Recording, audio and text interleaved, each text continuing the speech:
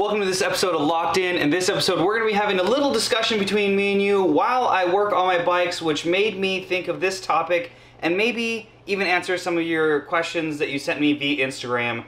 So if you're ready for that, get a cup of coffee, and let's get to talking about, is N+1 better than N-1? And I'm going to talk about both because right now I'm experiencing a little bit of, is more bikes more better? Or more bikes, more problems. So a little bit of backstory depending on how new you are to the channel. So last year in 2020, I essentially tried to dedicate the entire year to having one bike to rule them all, and how well does that work? And basically I took my Cobalt Warhawk, which is their monster gravel carbon bike, and used that for my gravel bike and my road bike, basically having two dedicated wheel sets for that. One 700 with a 32 to a 35C tire on there for road, and then a 650B by 2.2 tires wheel set for gravel. And I did periodically experiment with some 700C gravel tires for review that I put out on this channel as well. Now, I went full whole hog on this setup and did it like a complete Lego change. It wasn't just simply wheel swapping.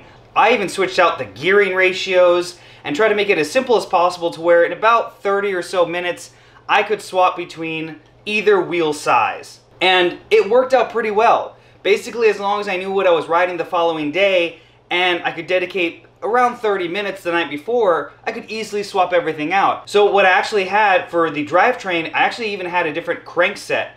So I had two different ratios, and I actually figured out, I made a video that I'll put in the links below of how you can make one chain work for two different ratios if you do the math right, and I think I nailed it. So I didn't have to just have a dedicated chain for each gear ratio. Then for the top end of the bike, I would even switch out the stem and the seat post to a rigid setup to lighten the bike up and make it more responsive for road, and then put my Redshift components, shock stop, seat post, and stem on there for extra gravel comfort. And then I would just do that, and it worked out really, really well. Now, that bike wasn't the best at road on the more technical descents, and the handling was a little bit more lazy than a traditional road bike, but for someone in a small apartment especially, having just a second wheel set is a lot easier to keep than a second bike. So there's a pro for N-1. Now the other thing is, when it's a last minute impromptu ride and someone wants to go ride road or hit you up that same day, and maybe you're at work and you don't have time to go switch everything out, was a little annoying, and I did miss out on some rides.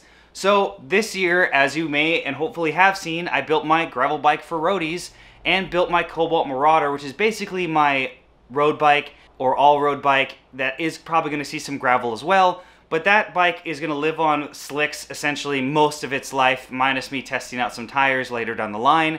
And is it nice having just a bike I can literally just grab and go and clip into that's already set up? 100%.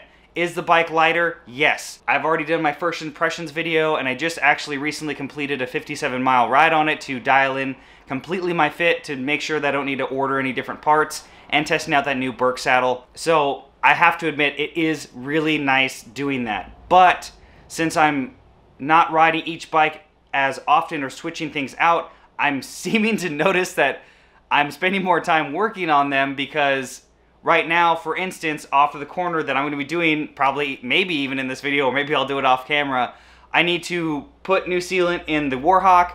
The shifting somehow got off, and I think I reinstalled the cassette without the cassette spacer when I was cleaning up the wheels last, and so I got to redo that, which means I got to redo the shifting.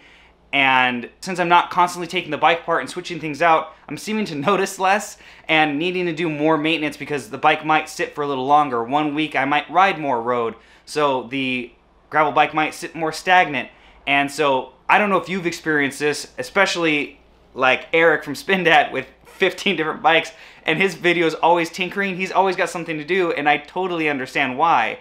Then you have my Poseidon Redwood, which is right above me, that's off camera. That's my flat bar gravel bike, and I love that thing, and it's super fun and get rowdy on, but since I probably ride that the least of the three bikes, that's the one that always needs typically sealant topped off, because it always feels like if you don't ride the bikes, and at least my experience, the sealant tends to get stagnant and stick a lot sooner than if it's constantly moving around. So again, a bike that's not having the wheels taken off and on and kind of jiggled around and then hung and sat for a little while is a lot different than a bike that might be sitting for a few days to a week. Like I said, if I'm kind of dedicating a week to one style of bike and if I'm not just hopping back and forth regularly to both. And some weeks I ride once or twice, and some weeks I ride 4 or 5 times. So it really does depend. So some bikes can sit for quite a while. And I'm by no means complaining. I'm completely blessed with the setups that I have, and I love the bikes that I own, and I constantly love tinkering and working on them. But sometimes I just want to enjoy it and ride and not have to work on things constantly. So I wanted to see what your thoughts are in the comments below, or if you've made a similar video, tag me in it or put the links in the comments below.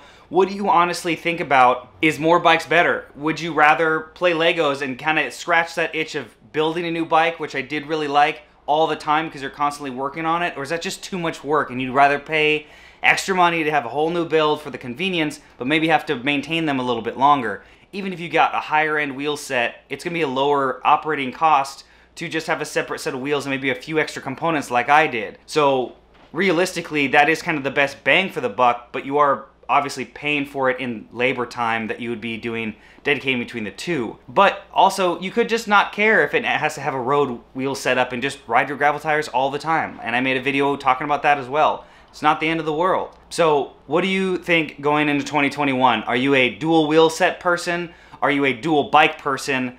N+1, N-1? I want to know your thoughts in the comments below, because this is something that, again, today I'm definitely struggling with, of just like, gotta take the bike apart. I'm pretty sure I need to bleed the front brake as well. Don't know why again. What are your thoughts?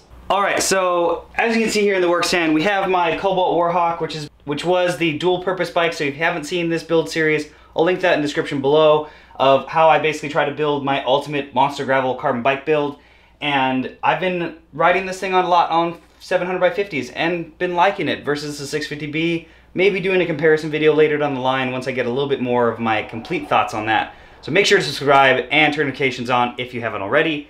But I just cleaned my chain. Apparently my camera died while I was doing that, so it is clean, trust me. And I'm gonna be trying out this new lube from Mountain Flow. You may have seen their Instagram ads or Facebook ads. That's honestly why I hit them up. Thought it was really interesting. They actually do a biodegradable plant-based chain lube series of lubes, and I will be breaking into another video about what style of lube to use in what scenarios, because that was something that always eluded me when I first started cycling and didn't realize how crucial this can really help, especially now riding more gravel. But I really like this because obviously, especially if you are bike packing and bringing lube with you, I wanted to find something that was biodegradable, so if it does get on the ground or anything, it's not harmful to any of the plants or environment around you. So I think it's really cool, and I'm gonna see if it works out well. Let's just put this on and get to the first of the questions. So let's get into the next question, and that was, what kind of food do I like to eat on the bike? And if any of you don't already know, I am plant-based, but by no means are these things not delicious for anybody to eat, no matter what your dietary restrictions are. But I tend to eat real food on the bike as much as possible. I cannot do an entire day just slamming goos and blocks and things like that. Do I use them still, especially on longer day rides? Totally, but I try to limit that so that I'm eating more natural food that processes down and breaks down in my body a little bit easier. And I've always kind of had a slightly sensitive stomach, so especially for anybody who's experienced the same things, I tended to see that food, even though it is processed and I'm not making it from home, is something that works better for me at least. So here are a few items that I do carry pretty regularly. I always do try to mix it up and change things up, but I'll probably be doing some other recipe videos for more savory snacks that I can make myself, like a savory rice cake. I've been trying to dial in a recipe that I really like that I can share with you guys, for something that you can easily make at home in bulk to save some money, because cycling food can get kind of expensive. That's still delicious and gives you plenty of carbohydrates and energy on the bike. But here are my essential 4 kind of go-tos. I do love fruit snacks. I know everybody loves gummy bears. These are kind of my healthier, easier alternative that I found at Smart & Final. These are a fruit and vegetable naturally flavored gummy. These don't have any artificial sourced sweeteners or colors or additives. So I prefer these just because they're more natural, so it'll be easier to break down. Next are gonna be these fig bars. I get these from Costco. You can get them in a variety pack. They're really cheap. They're pretty good, and since there's 2 of them in here, you can just eat one and then kind of basically just fold the wrapper over it, put it back in your pocket, or you can eat both. Next are these vegan cookies. I don't actually like these chocolate ones that much because they tend to dry out, get kind of crumbly. My favorite is the peanut butter. That one lasts the longest without kind of getting crumbly like this one actually already is. Then I usually bring little snack baggies of other snacks. My go-to is usually a variety of trail mix or mixed nuts for some saltiness. Again, having sweet stuff all day long gets really old for me, and I don't really like that. So now let's sort out the shifting. I gotta put the cassette spacer back on and get the shifting dialed in, and then we'll talk about the next question.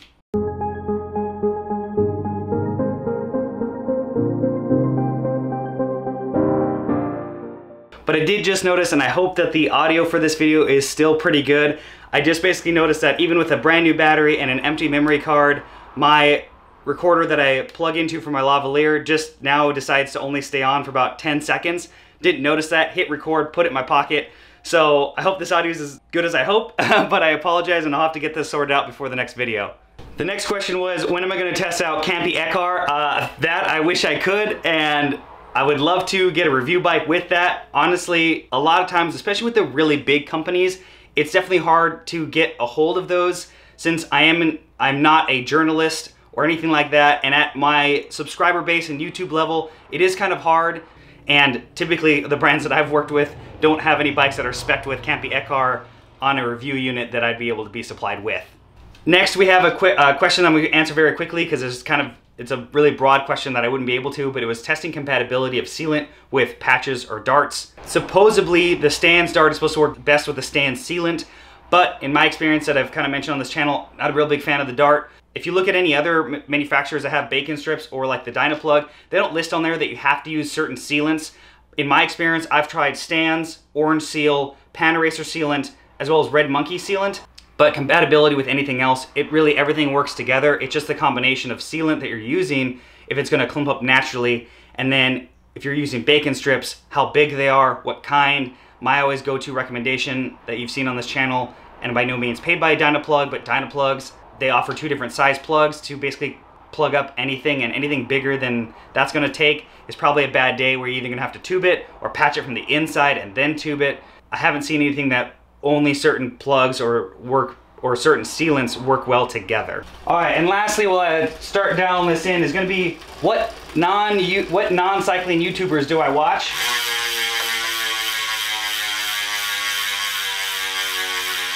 Honestly, I watch a lot of automotive stuff. Besides cycling, I'm really into cars and project builds, just like I'm into project bike builds. So I watch a lot of car YouTubers, and it's gonna vary. There's so many things that I watch constantly. I watch YouTube predominantly more so than I watch TV or TV shows.